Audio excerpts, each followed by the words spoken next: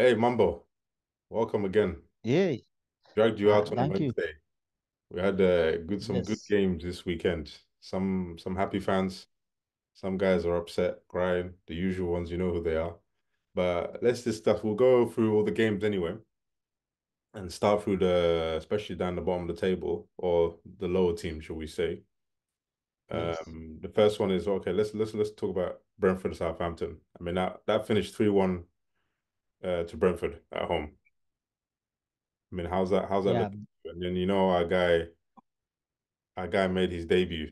At least at that for Southampton. Yeah. He's gone to Southampton. So they That's the they reason why started they in that lost. game and he shipped The in three reason why goals. the reason why they lost 3-0. You know that our guy has the concentration span is very low. I think that's why Ateta let him go. He's a good goalkeeper though, but I think he has a problem with concentration. But Bradford beating Southampton, it's a good thing. You know, if Anthony left for Saudi Arabia League, I call him the Gabra. Yeah. Maybe he's got some bigger bets over there, like ready to set up. He's going to get some big bets, and Saudi Arabia League will not punish him. But that's a good result for Brentford. You know, Yeah, it's a good result. yeah, considering that game they had recently. Okay, the next one. Yes. Everton seems to be going on the same journey. They got beaten 3-2 at home to Bournemouth. You know, the game was very interesting. Everton was leading 2-0. Calvert-Lewin scored a good goal, and you know, by the end of the game, I thought it's a win for them. How Bournemouth came back from one goal to win the game, and I think this time Everton, if they continue the way they are, they'll go down to the relegation zone. Last season they survived by a miracle, but this season, it's very possible they'll be one of the teams that will be relegated. You, yeah. I mean, they just about scraped it last season, didn't they? So they're looking, Yeah, yeah, they're looking like they could be on that same journey again. But and how Bournemouth are quite impressive. I mean, they're always a sneaky team. very true, very true. But you could see how they played from the 80th minute to the last whistle. They were willing to go and score and convert those goals. And Everton had the defense was very poor. And how such a team like Bournemouth come back from a goal down and win against Everton on their own Merseyside field. It's Yeah. I it's mean, that's crazy. 3 games, man. These guys have got 3 games, zero Yeah, points. zero Like points. they're already straight away competing to be relegation battle. But that's Yeah, how they they'll be are. number And one. Bournemouth have got a good start. I think they have 5 points. All right, let's go to the Yeah, next one. And now we've got the next one. Ipswich Fulham. That finished 1-1. it's a good point for Ipswich. That is actually because Fulham are pretty decent when you look at it. Yeah, You they know, are a good team. Yeah, it's a good point for Ipswich, and it's their first point. So it's a good start for them. yeah, there's not much to say about that for them in that area.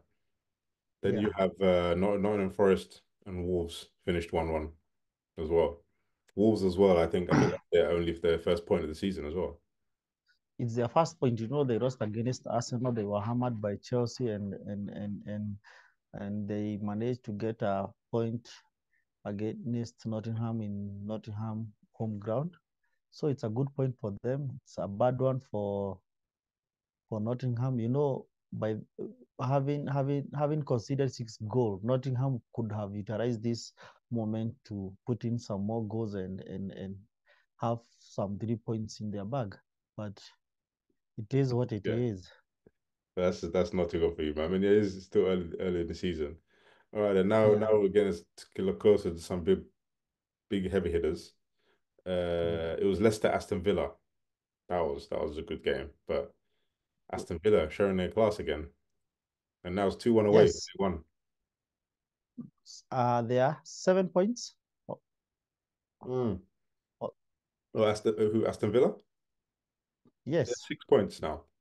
Oh, 6 points. Yes, Mm. 6 points. Yeah, Unai, because good they won evening. two and lost to Arsenal, didn't they? Oh yes, yes. Our good evening, guys.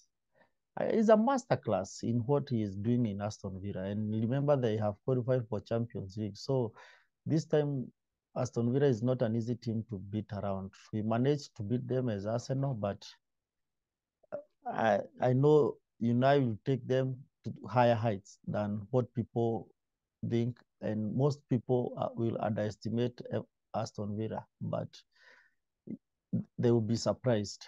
What do you think? I think Aston Villa are this impressive side. I think they're going to go far. Top four again, possibility, but I won't count out anything happening. I mean, it's all about the consistency. I sort of always have a better feeling after the first 10 games.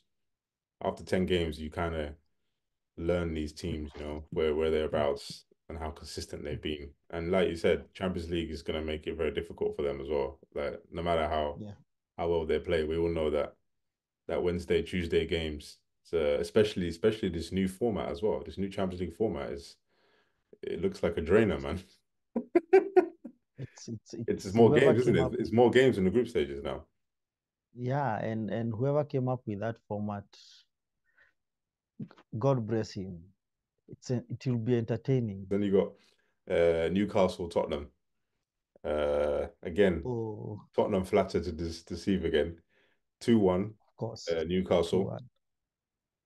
And you remember all the goals were scored by Newcastle players. Mm. Yes, I remember that. So Tottenham are So still struggling by their standards yes, anyway in this early part of yeah, the season. I actually saw what was it Darren Bent on Talk Radio talking yeah, some serious nonsense. What was he mentioning? He said that the Tottenham manager, if he manages Manchester City, this Manchester City team and Pep Guardiola went the other way and managed Tottenham, that he would win before Guardiola wins at Tottenham, that he would win at City, you know. And I'm just thinking, like, but I don't understand what exactly did this manager do at Tottenham to make him think that he can go and manage City and just I, like, I think I think it's the caliber of players you have around.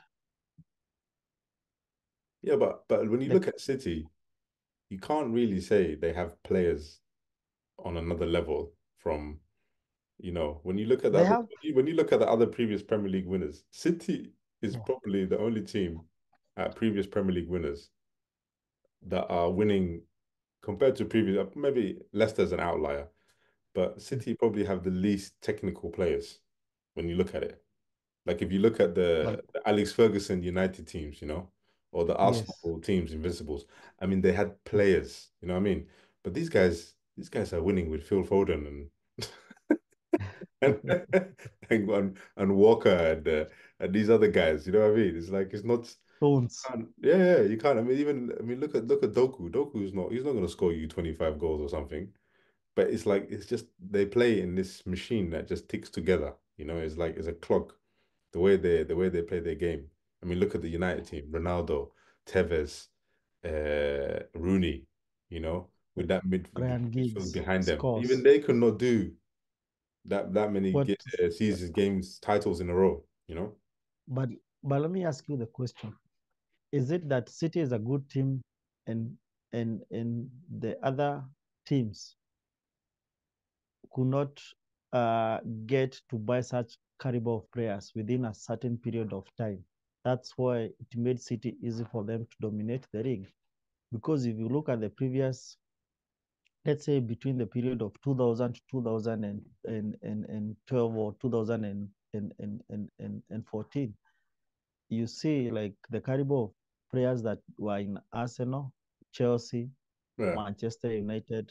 You see, like there were they had equal fair play players, but it came to a time City spent so much money, they built a squad for the future, and the future is what they are doing now. Yeah, So but you see now they it's buy players they need in positions. They bet City bring in players that are not, you know, lighting up other leagues or everyone is chasing. They signed this boy from Girona, this Brazilian kid. You didn't see yeah, all over the newspapers. There was not Sky Sports News talking about this guy and the fans going crazy. You know what I mean? There wasn't any of that mad excitement. He just came in quietly. It cost nothing. You Now know? he's shining. Yes, it's the same Who thing. When they signed Doku, did you see it in any who newspapers? knew Huh? who knew Doku? Yeah, who No knew one knew Doku? Doku. It's the same thing when they signed Ruben Diaz or they signed Laporte. What do we have? Of course, then we got the Chelsea Crystal Palace. I remember watching 1-1. that game. Who was it that was telling me? I was speaking to a friend of mine who's like, "Oh, Chelsea, Chelsea, this Chelsea after that 6-2 win, look at them. They're flying, they're flying. I knew they're gonna be dangerous." And I was just like, "Come on, man, it's early, man. They'll score an early goal. Let's wait second half and see what Chelsea do." And lo and behold, typical They Chelsea were lucky London actually. derby, huh? They were lucky actually. They would have lost that game. Chelsea, yeah. Ah, okay. Yes, But Chelsea. they run Yeah, around they like were lucky. erratic. I don't know what tactic. But again, he's a new manager. He needs time to settle. He just turned up. Let's see what he does on that area. We give him 15 games and we see how they perform. If And they have then managed to correct around that 30 points, yeah. it's a good thing. Then we got your favorite game of the weekend. Yeah. The the Farmers United. Not even I don't think they are even farmers are good now. 3-0. They are blacksmiths. They 3-0 are to Liverpool at Old blacksmiths. Trafford. They lost. They are they are blacksmiths. They got outclassed. I mean, I actually think Liverpool Every Liverpool was department. surprised. They didn't need to do much. Liverpool didn't need to do much because like, they probably felt like, wait a minute, okay, we're putting some passes together, and then they're seeing Casemiro looking at his paycheck. He got confused. The ball is there, and he's looking at the Friday paycheck as it arrived. Yeah. He kind his head A- went one way. Actually, I've seen a report saying that the Casemiro wants to go to Galatasaray on loan, and I'm like, why are they chasing their most experienced player? Did you see what Casemiro's wife did on was it on X? Oh yeah, She she posted the posted the trophies. Yeah, yeah. I don't know what that's meant to mean. It doesn't mean nothing. It's It's meant to like, mean Casemiro. No, it meant Casemiro is your best player. So it meant to mean I told you last time, Casemiro is the best player, but the problem is he has substandard players around oh him. no. You know the problem. Listen, this is the problem with players like Casemiro. Like this is why I always felt when he played at Real Madrid, I never rated him as highly as other defensive midfielders because he never had the legs. It's the same thing for me. I feel like Tony Cruz. Tony Cruz came to the Premier League, he'll get run around like that. It's the same for Yeah, Xhaka. Look at Xhaka in Bundesliga. But look at he's him in the performing. Premier League. There's no time. No one's giving you that space to just run around. When you're at Real Madrid or you're at Bayern Munich or whatever, or these big clubs, you got time when you ball. Teams are sitting back on you. You can just get that ball, whip it side to side, play it nicely and comfortable. In the Premier League, these people are just running at you. There's no space. They're just looking to nibble the ball off your feet. That's the game is Yeah. played with a lot of pressure, high pressure up the pitch. So he just got caught. He just basic mistakes. Like he can't. Like he did exactly the same thing that frustrated me about Xhaka at Arsenal. You know, like just daydreaming on the ball. Like he thinks you have time. Like no one's behind you. No one's chasing you. And his wife. I don't know what his wife is moaning about. I mean, they're getting that money still. Money's not going to get cut off because of the performance. But that was Yeah. then. This is now. Those trophies were then. This is now. You're playing now. You're playing for Man United. So I don't see, it'll be good if I was a Man United fan, I'd be like, good, bring us one of those Champions League trophies then, if you can. Yeah?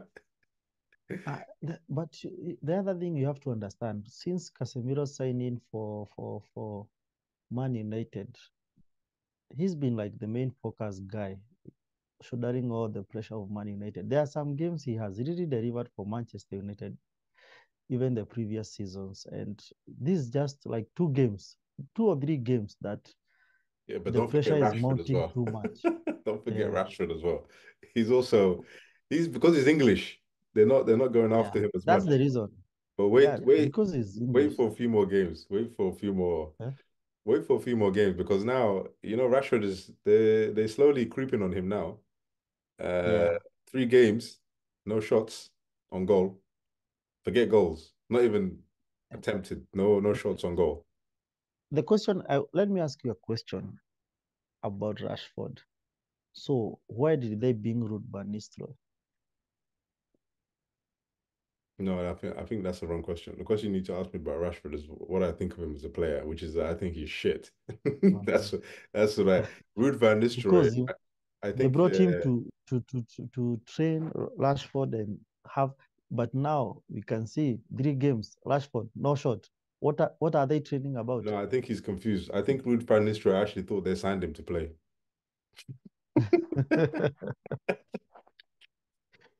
Huh?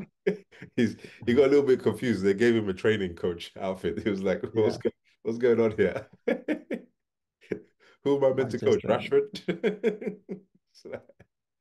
And this other boy, I don't know what the other Dutch boy was, it that young black kid is Izaki or Izeri or whatever. Like all these unknown players that just come out of nowhere. How did it The never Afro guy. before? It never used to happen I before. Never. I You think needed to be you needed to be you needed to have CVs. You need to have CVs before to come to places these to big play for clubs. Manchester United. Yeah, you needed to have a CV, you know? That boy I think is the reincarnation of Fellaini. Say that again. The boy, the Zike or something. I think he's the reincarnation of Fellaini. Oh my God. I mean, he got at least he got a goal, didn't he? In against was it against Fulham.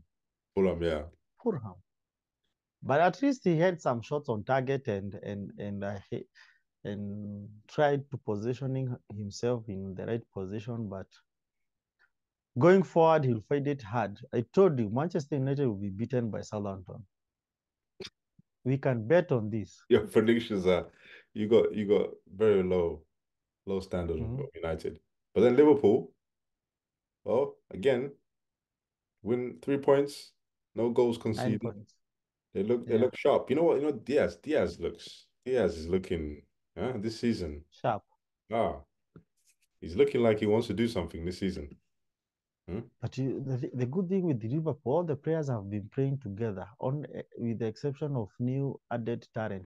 I think for me, I'm looking forward to Manchester City Liverpool game and Liverpool and Arsenal game. That one would be really interesting to watch those three I think games. we'll beat Liverpool. I think Arsenal will beat Liverpool. And and I don't and think. I don't think. I also think. I think this Liverpool team. No, this is the same team from mm, last season. Arsenal will beat them. and also Aston Villa versus Liverpool. That game will be interesting. That'd be tough. Yeah, I mean, it will be Liverpool had tough. a good start to the season. Everyone says like, yeah, statement. I still don't think. I think for them playing away to Man United, for me, I think Liverpool is the same as playing away to Ipswich. I don't think you can't you can't put Man United anywhere, man. I mean, considering when you looked at that squad, the same nonsense that finished how far off the table, and what the same manager, same tactics. I don't know where they think they're gonna come back on that nonsense. Did But you did Liverpool you looking listen to? dangerous. Okay, now let's get to City. Yeah. I mean, what can we say? Everyone's trying to find excuses. I was looking at some videos on Talk Talk, not Talk Talk, sorry, it's a Talk TV, Sport TV, Mm. and it's like all these former players and these random pundits all talking the excitement. I mean, first of all, when people get too excited, it's now people start saying that, oh, Haaland is the best in the Premier League. If you had a choice between Haaland and Henry, you pick Haaland. You know, everyone is like getting a little bit too excited. And then one of them got really excited. He said, like, I think he's going to pass Messi's, you know? And the guy was like, what do you mean he's going to pass? He's going to pass Messi numbers. He's going to pass Messi and Ronaldo numbers. And I'm thinking, okay, Wow. these guys, they really don't know the maths, do they? They haven't done their maths.